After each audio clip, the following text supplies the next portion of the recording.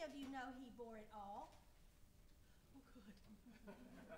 Well, somebody, Brother Harvey's not here this morning, and somebody's going to have to do that bass line for us to go, oh, that, that. Somebody has got to come out with that bass line this morning. I would really like to come out and give you a mic, because sometimes we don't come in with all that because we're waiting on that bass line. So y'all, we really need help with this song. This is one of our preacher's favorite songs, and I want to do it because it talks about the cross, and we all going to learn it together. We may not do it perfect, but I hope we can get that all that I have in. So if y'all can try to get that, somebody sing that bass line so that we can get that in. Like I said, Brother Harvey was supposed to be here, and he's not here. He's sick. So we're going to need some help. All right, we're just going to do the best we can, and they've already told me I have to turn around.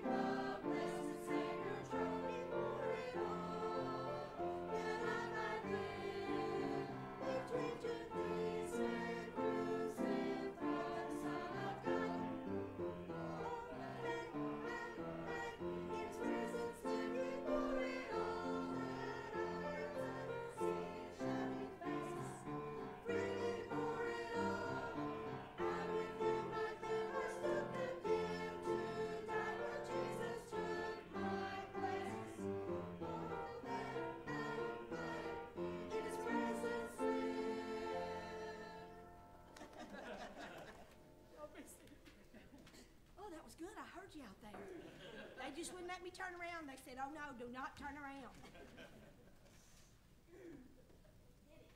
All right, thank you, Sister Christy and choir. That is my favorite Stamps Baxter song. I really like it. It kind of has a little beat to it. Yeah. And not only that, it's a great message. He bore it all that I might live. Right? You understand? Did you ever just stop and think, what if Jesus hadn't come? What if he hadn't died? What if God had just said, okay, all of you that are perfect enough, you might make it into heaven? Wouldn't that be a sad way to live? Because you know what? I know I'm not near perfect enough. And if God had just left us to figure out how to get to heaven on our own, we'd all die, and we'd all be lost. But thank God he bore it all that I might live and that you might live. And in Christ we have life. Now, we have a better life here, but we also have life eternal. And for that we should be truly, truly thankful today. It is good to see each of you here. I welcome you to our services today. And if you're our guest today, we are especially glad that you've come to be with us, and we just invite you to make yourself right at home here with us. So let's go to the Lord in prayer, and we'll sing some more together. Father, I just want to pause this morning and just thank you for the wonderful gift of salvation that you have given us. Father, without it, we would be hopeless. We would be miserable. We'd be lost. But you gave us this free gift. It's ours just for the asking, and all we have to do is put our faith and trust in Jesus, who paid the great price for our sins. And so, Father, just draw us close to you today. Give us cheerful hearts. Give us thankful hearts. And let us give you the praise and the honor today that you so much deserve. We thank you for loving us. It's in Jesus' name we pray. Amen.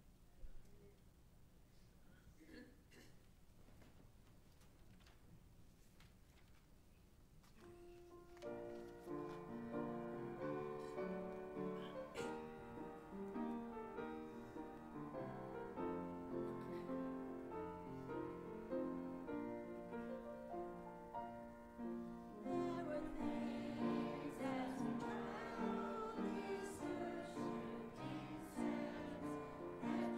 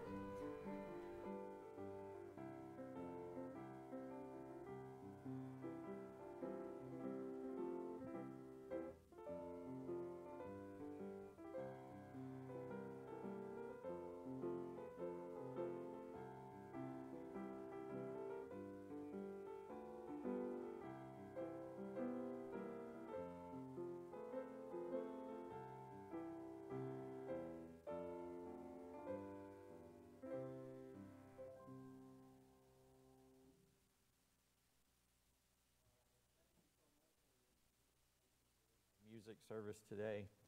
You know, I got up this morning and looked out the window, and the sun was up, and the flowers were blooming, and it just looked like this beautiful, wonderful spring day until I opened the door. And I went, whoa, is it winter or spring?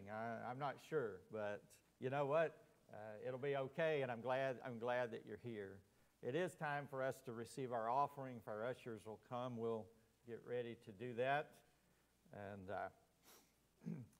God was once speaking to the nation of Israel through the prophet Malachi, and he asked the nation of Israel a simple question, and it was, will a man rob God? All right? Is it possible? Is it possible for us to rob God? Well, God said, yes, Israel, you have robbed me in tithes and offerings. And so God expects us to show appreciation to Him for His goodness in our lives by giving a small portion of what He's blessed us with back to Him.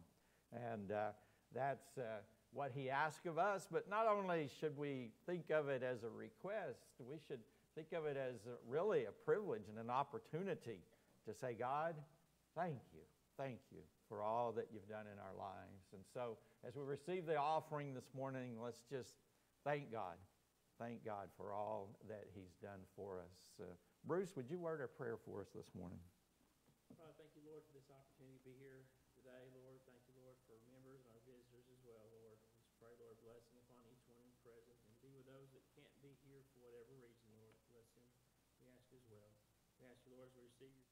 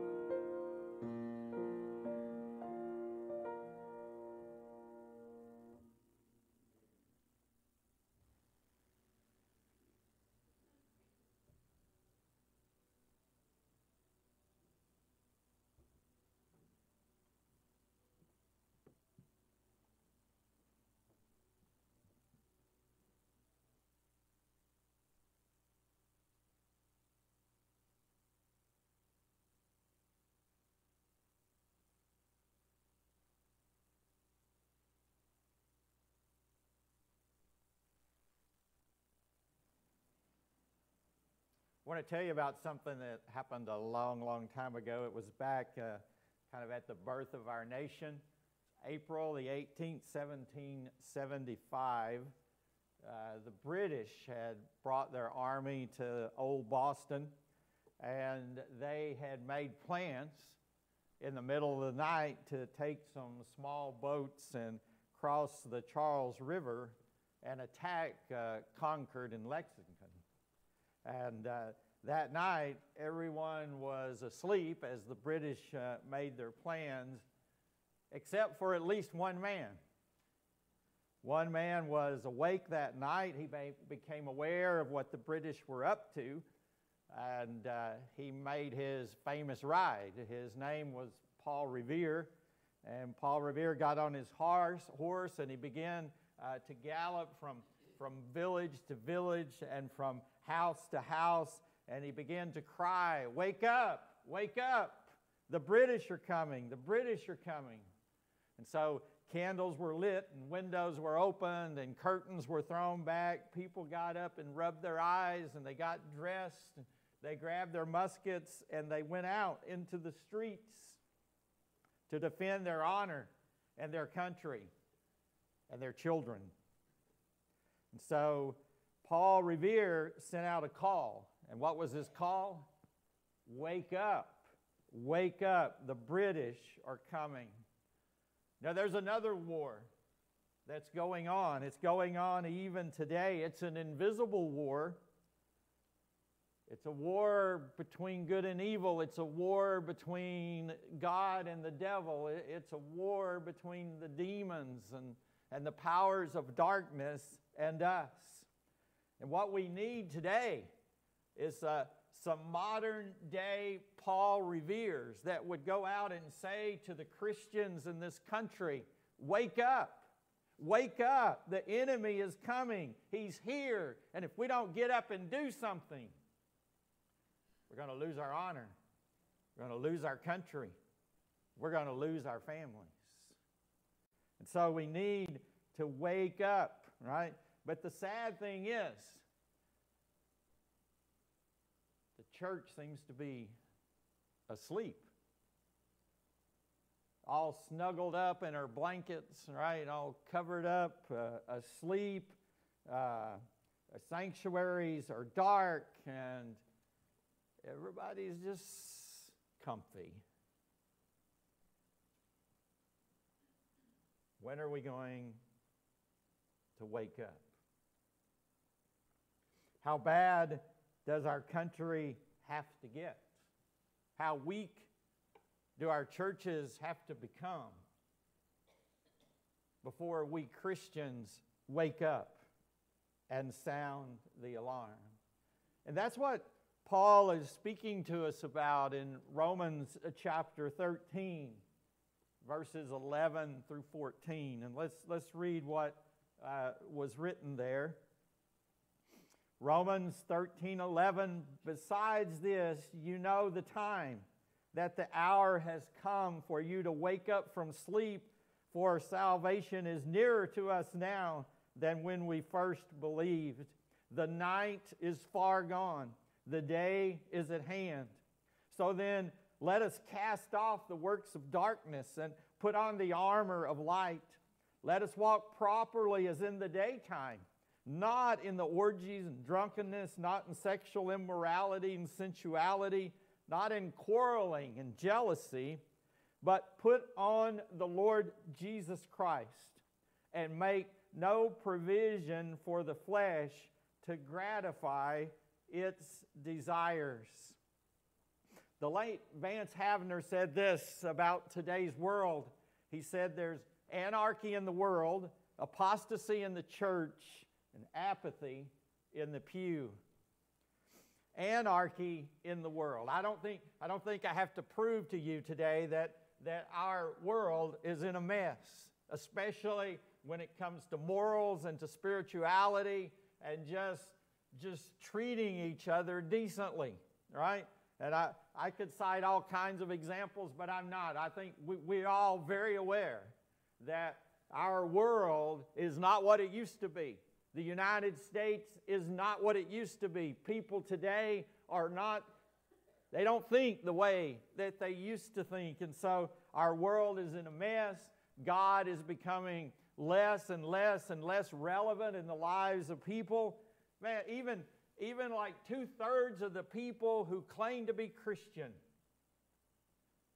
don't believe in anything called absolute truth. 2/3. 2/3 of those that claim to be Christian. And so our world is in a mess. But what about our churches? There's apostasy in churches. I hear so-called preachers and leaders and bishops. They come out. You see it on the news all the time. They say these crazy things that have nothing based on the Bible whatsoever. Right? I've seen bishops say that we shouldn't think of Jesus as the Son of God. We shouldn't think of deity or miracles or any of those things. We ought to just see Jesus as a good man. That's a bishop in a church, a leader in a church. And so all these false teachings are coming out of the churches. Churches are falling away from the truths of the Word of God. And then in the true churches, the ones that still hold to the truth, there's apathy in the pews. I've already said we're asleep a lot of times, and we need to wake up, but it's kind of like, yeah, I know it's bad, and I know our church needs to do better, but you know what? Somebody will do it. Somebody will come along. Will they?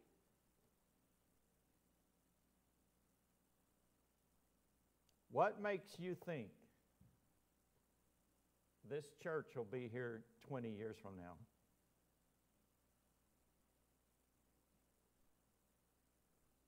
If we all just keep doing what we're doing, will it be? That's something to think about. And then another question is, what could I do?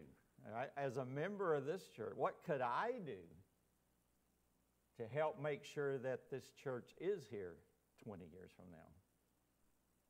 Because I promise you one thing, if somebody doesn't make an effort to keep a church alive, it will die. And so there's apathy in the pew. And so Paul, in this passage of Scripture, he's calling us to action. He's calling the followers of Jesus Christ to wake up, to enter into a new way of living, right? This time, Paul he wants us to flash forward, right? We've had this series of messages where we've flashed back, we've looked back to Jesus, we've looked back to His life, we've looked back to what Jesus did on the cross in order to motivate us and to show us how we can live the way Jesus wants us to today. But in today's message, Paul is pushing our vision forward to the time when Jesus returns, to motivate us to cast off the works of darkness, to wake up and to put on Jesus Christ, to clothe ourselves in Jesus Christ.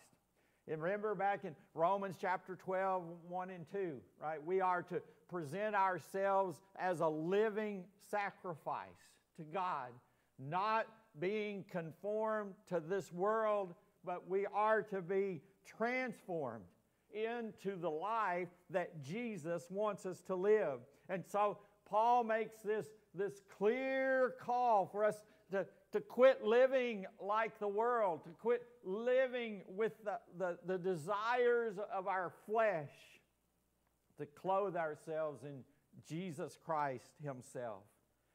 And so, in view of God's mercy, we are to live our lives modeled after the life of Jesus Christ.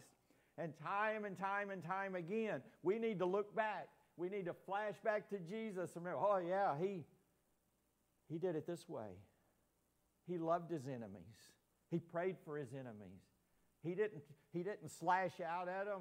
He didn't kill them. He didn't do anything to them mean. He only wanted them to come to faith. He loved them and He was patient with them. We need to learn to live the same way. But as we look forward, you know what? Jesus is coming back. Right? You believe that? When? When? Oh, Brother Gary, I know he's coming back, but man, that's not going to happen in my lifetime. It's going to be way, way, way, way out there, right? I'm not so sure.